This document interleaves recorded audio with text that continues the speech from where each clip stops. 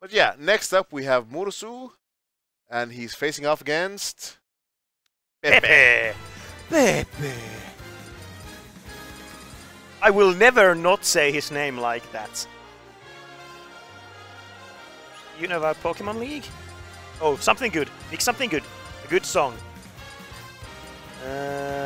Yeah, this is good. Yeah. Zinnia. This is pretty much the best out of this stage.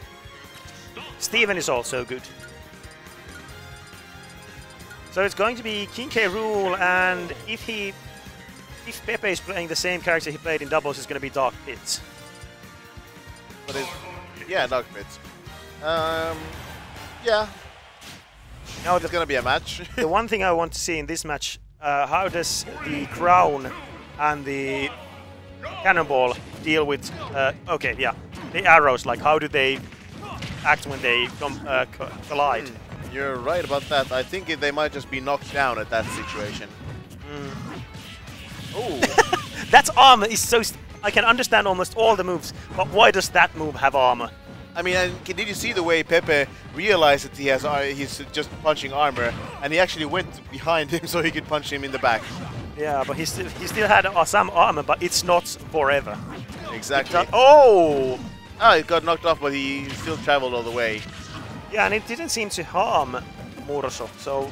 I mean, it's his crown, he just ultimately absorbs it when it comes into contact yeah, with because that's one of the things, because even if it's not considered his property, it's still his property. Exactly. This is my crown, and my crown only. I mean, that's what happens when you're a king. Even if something isn't your property, it's your property. As long as you demand it. 71%, it's starting to reach the percentage where down throw is going to be scary. Yeah, ouch! But we're going to have to see whether or not Pepe can actually take the stock before. Okay, the crown goes through the arrows. That is crazy. Forward throw is the kill throw, but not this heavy boy, not that far from the ledge. Oh, reading a jump, nice. but unfortunately not going to get down the smash. Oh, no punishment on that air dodge. But he still managed to get... Oh, so close, but no! So close, yet so far, but yet so close, and he dies. I mean... Immediate retaliation. But if I tell you that back air is the most beautiful thing in Smash Ultimate so far, what would you say? I'd say it's in the top 5 of beautiful things in Smash Ultimate. Okay. I'll take... that. I accept that, I accept that. Because there's nothing more beautiful than charging your chargers in the air. And then dying because you don't know you can jump out of it. Yeah. Okay, down tilt. That's actually really scary on the edge. Okay, it does strike him. At the and nice using of the electroshock arm as well. Yeah, because of course electroshock arm also has... It also super reflects. Armor. Yeah, and it reflects projectiles. It does, it does, it does. So, King K rules... Oh, nice! Actually, just baiting out the down smash, but not getting anything, unfortunately, yet. I think the shield just now didn't actually do proper connections. But yeah, you didn't hear nice. the I didn't hear the ping, the small noise when it reflects. But it doesn't matter. That you can't reflect that fist. Can't reflect that fist. Rose, just getting him off. Please rephrase that. Here we have the situation is very much in Mursu's favor.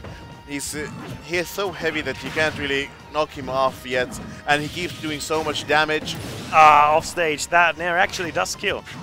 When I played with Pakke, he said pretty much that. Yeah, okay.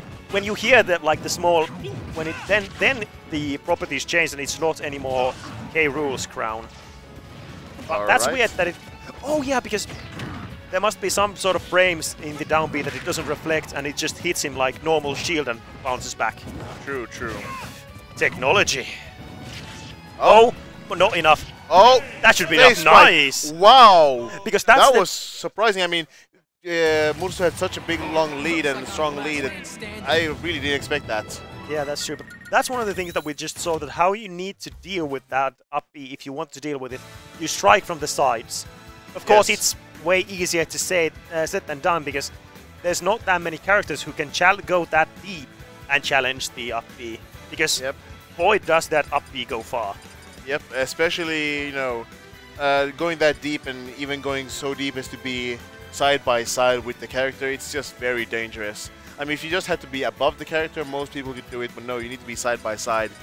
And K. Rool is usually ready to go very low. Yeah. So right now, I want to see interaction. What happens when Villager drops his bowling ball on that thing? Does it go through? I mean, yeah. I hope it does go through. It would be stupid if it didn't. What about Game & Watch's new forward air? That too. I mean, that could actually, I could see it exploding at the very top and not hitting K. Rool. But these are theoretical situations. Did they just go to Battlefield version of Smashville?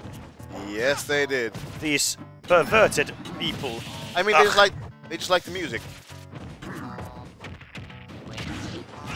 Liking this music, yeah, that can happen apparently. And I mean, look at the stage. It's actually pretty different looking, and it's actually pretty cool, don't you think? The wooden log, it's kind of carved. It looks very different to the actual Smashville or Town and City. I'll give you that. Oh, almost getting a combo from that double side B. Oh, Mursu's at a percentage loss, not much, but just a bit.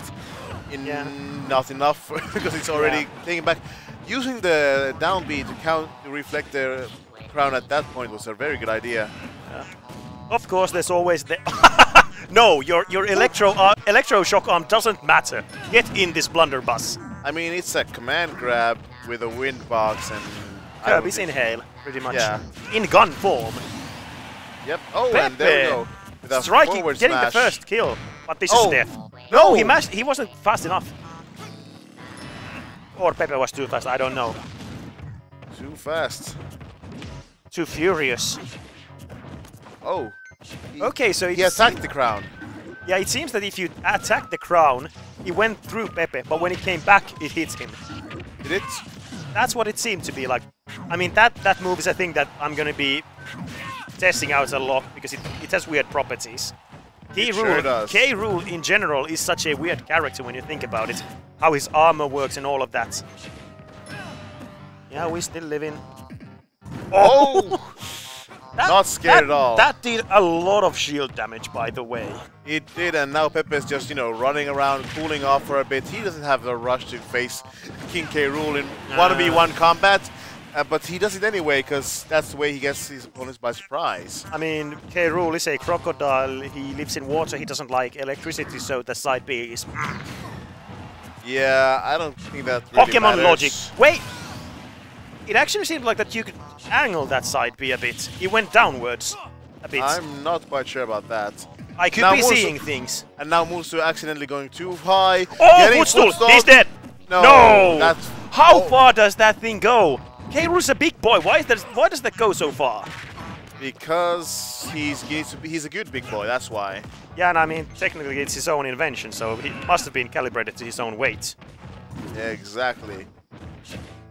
Now that I said it, I want to have the Donkey Kong Country 3 Mad Doctor skin for this character. You just want skins. They're cool! You just want more microtransactions in Smash. Well, when you put it like that, it sounds bad. I want good quality content that will prolong this game's lifespan. Man, Pepe's really just going all out. I don't think Mursu even has a chance. I mean, of course Mursu has a chance. saying otherwise is just plain false, but he's really schooling Mursu here. Yeah. And even, doing a little arrow dance. Oh, wait. That reflects! I haven't seen that. I haven't seen that. Going with the up air there, not really enough for finish. And now it will... No, he charged it. He charged it. You need man. You need to do that immediately, so says Mayhem. But it is, at the very least, it seems to be true.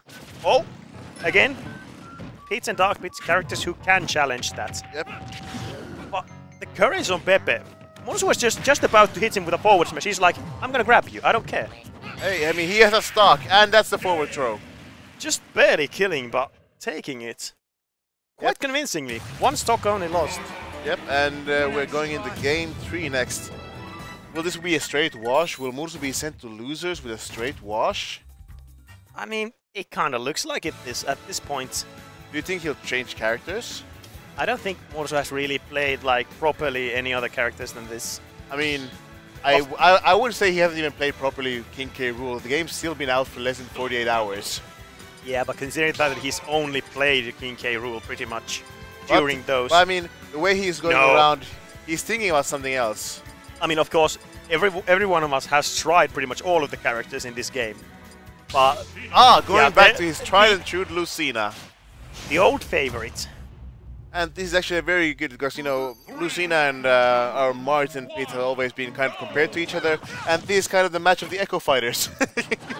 Yep. Oh, and 32% already. You can definitely see that Mursu is familiar with this character.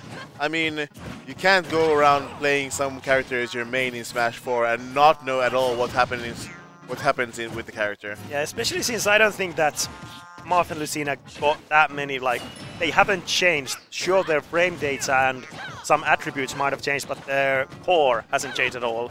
That's true. They still smack you with a sword. You don't say. One of them hasn't changed into a kickboxer. That would be actually really cool. Nah, that would mean Fire Emblem has a weird alternate universe where they kickbox each other in war. That sounds kick-ass. I want that game, Nintendo. Unintended? Maybe. It wasn't intended. Nothing is intended with me. You're not smart enough to intend anything. Oh, nice. Nice. Realizing that Pepe was too low to actually use side B to recover, realizing, okay, you need to do up B and fly into this sword of mine. Yep. Mursu just very proficient with his character right now.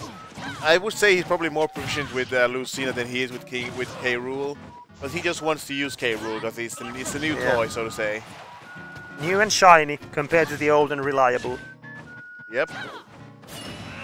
Still going off stage like a boss. I Good mean, down smash. Those arrows just come out of nowhere. Yeah. Especially since in this game they do way more damage, they do way more knockback.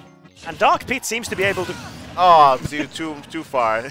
Yeah, Dark Pit can control them better, but you need to control yourself when you use them. I mean, he can control them. I think it's still about the same as Smash 4. Maybe a bit more, but I wouldn't say it's an improvement still. Unfortunately, running straight into that forward smash.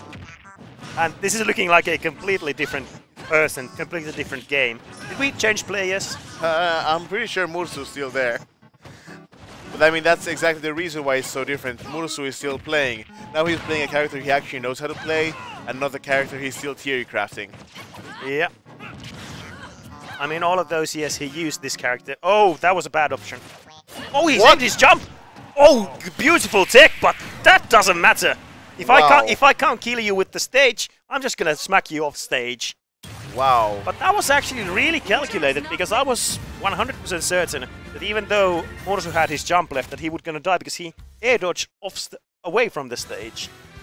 Yeah, but he air dodged while he was still so high, and yeah, but that sword, that's a recovery goes very far. That is true, but it's just... I actually think it might go further than it did in the last game. I don't know. Are we going to actually go to Frigate Orpheum? No, it's Final Destination, god damn it.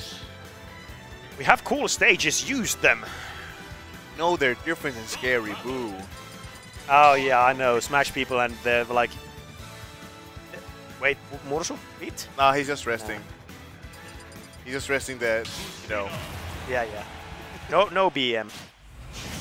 I mean, he's still losing 2-1. He can't really start BM. Yeah, but considering the last match, that should almost be 2-2 at this point already. We can skip this one and go to the last one. So you say, but we can't. Unfortunately. Though now Pepe has a lot more room to work with those projectiles. And there's no platform at the top that Mursu can use to differentiate his assault. They have to be pretty much head-on in this one. Yep, there's no choice except to be head-on. And Pepe's doing a very good job, you know, using those arrows where he can, shooting one arrow here, one arrow there. It racks up damage. Yeah, already at 120. He's gonna be killing soon. Yep, and Pepe is still at only 40%. It's... Ooh. See, always trying to shoot those arrows. Even though it's Dark Pit, even though you don't have a lot of control of those arrows, he's still trying to hit with them. Yeah, but they do damage and they rack up because I think they did 6% in this game. I am not sure about that. Let's see. I'm sure we'll see one connect in this match still. Oh, just that is one thing that I see Pepe do quite often is just drop down the ledge, jump, and side B because it does have the armor. Oh, that was scary. Mursu was scared of that side B hitting him. That's why he air dodged. But unfortunately, the air dodge is quite slow in this one with the lag. It causes a lot of lag if you don't do it in the right direction. I mean, the way Pepe just, you know, danced a bit with those arrows is kind of... It almost makes me feel like he's being disrespectful. I mean, even just now, he turned away for just a moment, just to... Yeah, it's pretty much just to throw off your opponent, because, like, if you turn, it's like, you can't hit me from there, but, aha, I can turn again! Surprise! Oh, still shooting! He really knows his, like, distances for his up B, because he's using those arrows and all that stuff off stage that often. I mean, he did SD once last match because of it. Miscalculations happen to the best of us. That's true. Ooh, nice going for that. Using the pummels. Remember to actually pummel your opponent. Still difficult. Mursu was at 81 when he hit with the arrow he was 88, so it's 7%? That's a lot. It's almost 10% per, well, not quite close, but I mean, well, kind of almost, sort of. More than 5. Yeah, let's round it out. Oh no, unfortunately he was trying to just forward 10%, no, that was 10% damage right there. Oh wait! It depends on how long you charge it, of course. Yeah, of course, true. I think they're like no charges, around 7. Ish. Oh. That's death. Oh, Pepe, don't die, thank you. That kind of looked scary. Pepe trying to wave dash, but that's not in this game. Sorry, my friend. Oh, that was close. He has no jump. Oh, he managed to get to the edge. No techs. It actually feels kind of really odd to try to tech in this game because the initial knockback is so, like, fast. You're right. It's very... But then after the initial knockback, you might be flying slowly and you never know what's happening. Yeah. You never know where you're gonna end up. Just arrows on arrows. He just... That actually hit him! Back of the head, but not gonna kill yet. Back of the head while he's dashing past. That's like a ninja move right there. Aha, I see you! I have ice behind my back. Yeah, he's dead. Oh! That's the thing and when that's 3-1. Yeah, Pepe taking it. Mursu was mounting a comeback with that 4th match, but... 3rd match, but that didn't really go that well for the last one. But that's one of the main things. Fire Emblem characters, generally, if you take out their jump, they are really bad. But yep. And Pits and Dark Pits are pretty much one of the best characters to take your jump away with those arrows. Yep, I mean, they also have so much aerial momentum themselves, so much aerial movement themselves. Yeah, they can harass you all the time at offstage if they want to. Yep. I wonder what we're getting next. Oh, do we actually get Schwa versus Lancelot?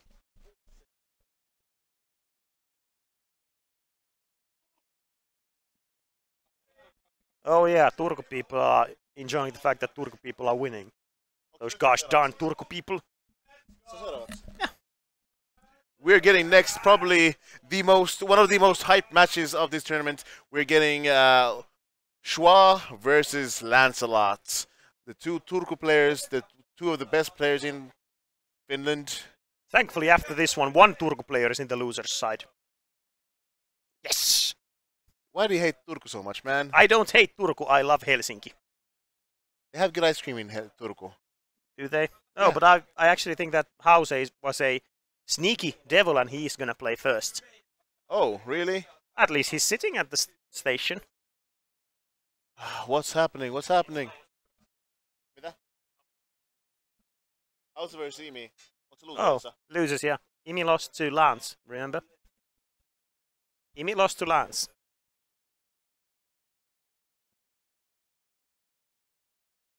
Some technical difficulties with who's actually going to be playing the game. It seems Hause and Imi are already starting. But it doesn't matter. That's gonna be a good one too.